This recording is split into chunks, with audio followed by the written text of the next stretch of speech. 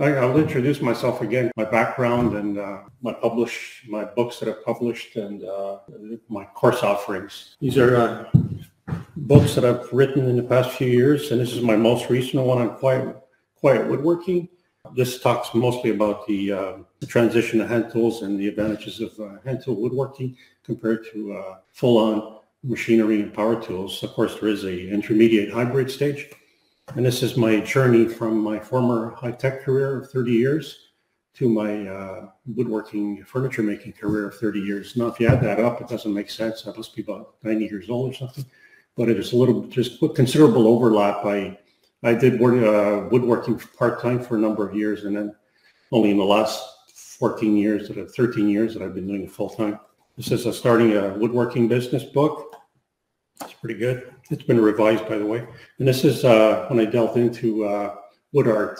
This is a wood artist. It's all about moving away from furniture and more into organic sculptural work. And it's a very interesting book, actually. And this is a whole book on a progression of a design to a piece of furniture. So this covers very good photography on all the steps and techniques I use from my design stage, the formative stage, and then the criteria I use to design furniture, right through to the making of the furniture. So these books are available on my woodskills.com website. I have several woodworking courses, from a basic woodworking course right through to furniture design course, and right through to a design and making course that you actually get the book with the course, and something on Kamiko. And if you're going to invest in hand planes, always spend the extra money and look for a premium brand. You won't regret it, because most of my hand planes are 20 years old, if not more, and they're like new, so they last forever. They last a lifetime. So you really, really want to invest in a good premium hand plane, so you don't have to replace it and buy it twice or buy it 3 times. Then, of course, now that we've the relative flat 2 surfaces, of course we have to joint and edge. So there's different ways of doing this. Now, I could use this system, or I can show you a system I've developed to do this. So I'll remove these bench accessories, and I'll show you what I've done. This is portable, and what this does is attaches to the bench and serves to hold your work up. So I would clamp it into the face vise and use this, so it removes. And now I have 2 similar workbenches, and it's portable between the workbenches in my case. So I can just leave it on one bench, and I removed it to bring over here. So I'll just install it. You can either use just a single screw, which works fine. It's fairly, because it locks in with the dowels. Now, I do offer plans for this on my website. Got a key or something.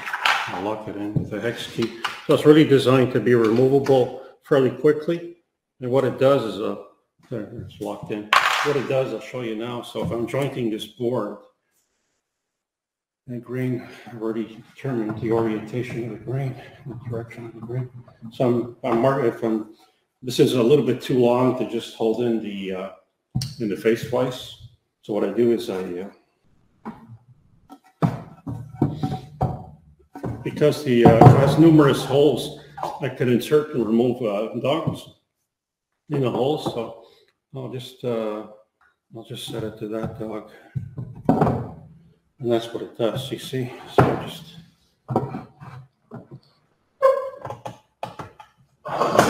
So I can hand point this now. Should I use a wood bodied one or a metal body? So you want to use also a long sole plane when you're doing this. Let's try this guy.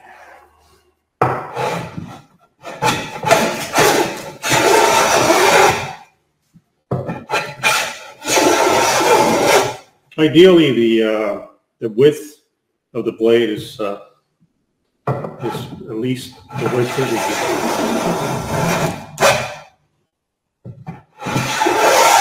No, I need to back up. The shaves are a bit too thick there. So this is how you do it, by the way, using a plane hammer. that retracts the blade. That's better.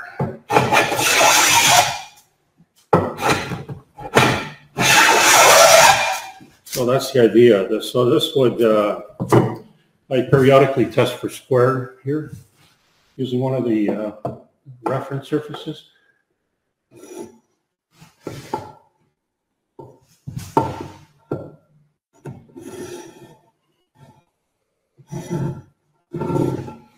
Along the surface. So this process creates two parallel dress surfaces along with an edge, so you can begin to rip this down to size for your furniture components.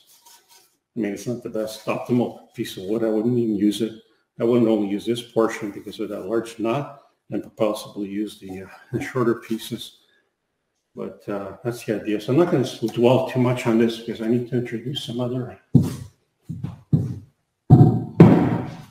What I'd like to talk about is, by the way, this makes a huge mess.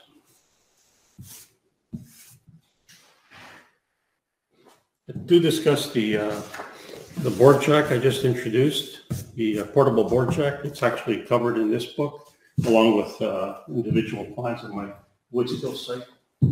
But so we'll talk about a little bit about workbenches.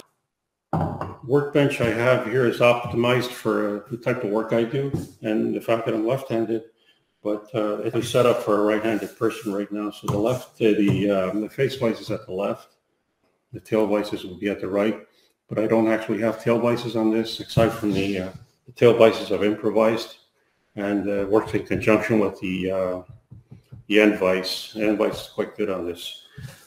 I have different options to work from that end if I need to, but I have developed my system with my accessories to be able to do work here. And what I'll do is I'll remove this board jack. I normally have it permanently attached to my other workbench, so I can do it there. I can do all the edge joining there. The workbenches are they're kind of difficult to find now. I don't even think these are Veritas workbenches, by the way, from Lee Valley. I don't even think they market them anymore. I think they market components, the slabs. So you need to create the base yourself and all that. So I could be mistaken, but I don't seem to find it in the catalog. So that's that. All right. Now, so again, this is the portable board jack with some offsets, some bosses, so they fit into the dog holes on your bench. And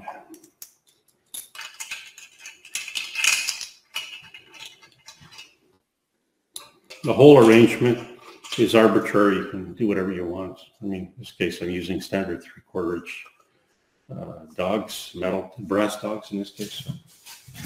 I tend to use wooden dogs for the most part, like this one here, a little catch. Yes, these are dogs that I've created with a leather face. I tend to use these because I prefer wood on wood when I'm hand planing and not having the blade go into some metal. So, and again, let's go back to the workbench. The optimal length, minimum length, is about 6. This is about 6 feet, if I'm not mistaken. Close to 6 feet, 72 inches, with a face vise, an head vise, or a tail vise. And another important point about workbenches is to keep it away from the wall. Now, some people have it against the wall, but when you have it against the wall, you tend to never use that second part. And these benches are designed, they're symmetric, so they're designed for you to work on either side. So it's kind of a waste if you have it against the wall, because all it becomes is a storage thing. The tool well is enough of a storage for components and small tools that I'm using.